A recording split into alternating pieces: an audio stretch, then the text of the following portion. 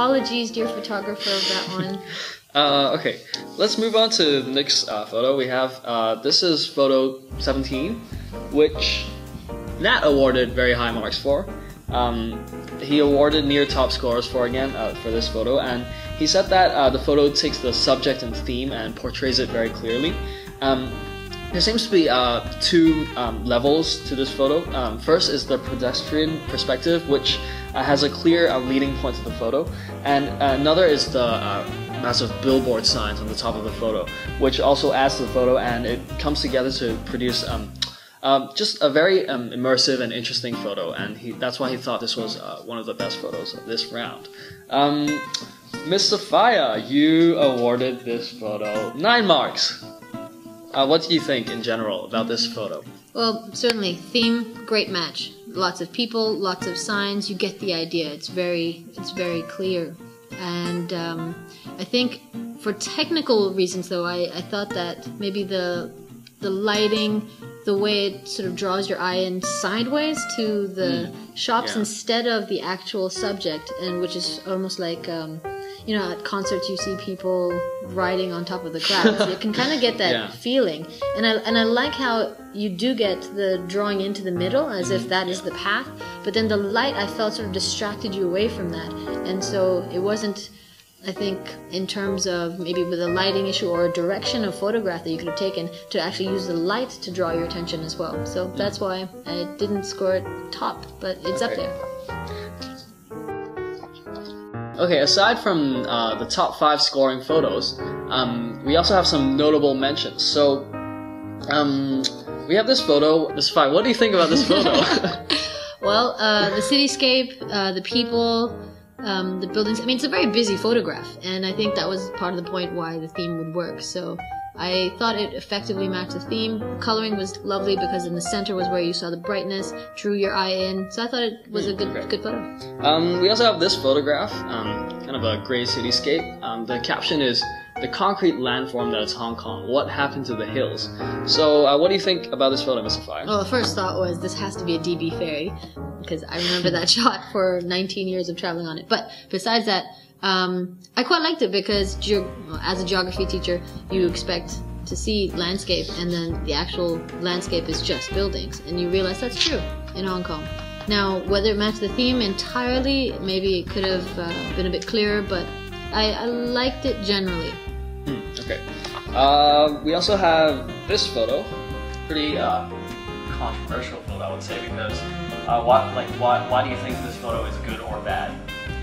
Well, I couldn't make up my mind. I think the first time I saw it, I said, "What is this?" Because it looked like someone had taken a picture off of a television or a monitor, because there's these lines in there, so I really wasn't sure. But then I thought to myself, well, does that make it any less of an interesting photograph? Because there's still the creativity side of the whole rubric that we have. So I'm still mixed feelings about that one.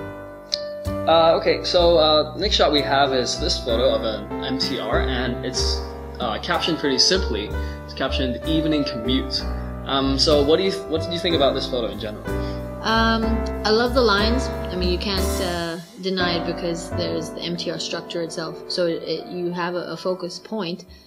But I felt like there wasn't really a focus point at the same time because nothing was in focus. So it was a bit strange how there was a point to look at, but you didn't quite get there because nothing was in focus. So it's okay. Okay, so we also have this photo.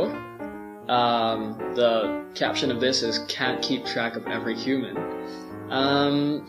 What did you think about this? I mean, it was pretty similar in terms of composition and content to the other photos. Yeah. But what did you think it was good or bad for? I mean, the sea of people is the typical idea of overpopulation, so that was very direct and obvious.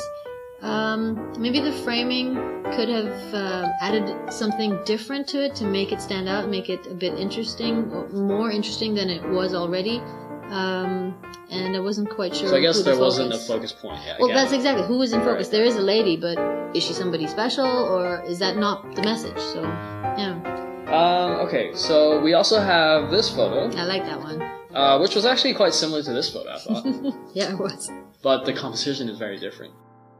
So what did you think was good or bad about this one? Like, what distinguished it from the rest?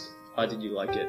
Well, I think one of the things was simply that it was not landscape and portrait. Portrait added, it just elongated that line that was created by the street, the lights that followed it, and then the apartment buildings that were on the side as well. And I thought the lighting, it just divided the entire photograph in half. You had the darkness above and the bright lights below, and so it really directed your eye to the people, hence the theme matching. And I quite liked the way it was done, whether it was intentional or not, but I thought it was good. Okay, so we also have this photo. Probably the most unique photo out of all. We had some pretty huge discrepancies in terms of judge ratings. You rated this actually quite highly. You gave this, I think it was a 10.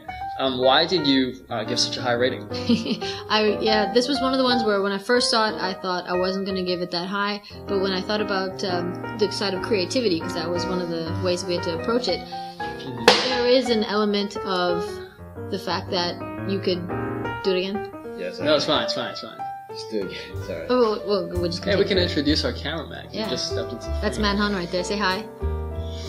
He's shy. Okay, let's continue. So this photograph, who's to say you can't build your photograph? Because that was a bit of an issue in my head the first time I saw it. But you have the people, so it fits the theme.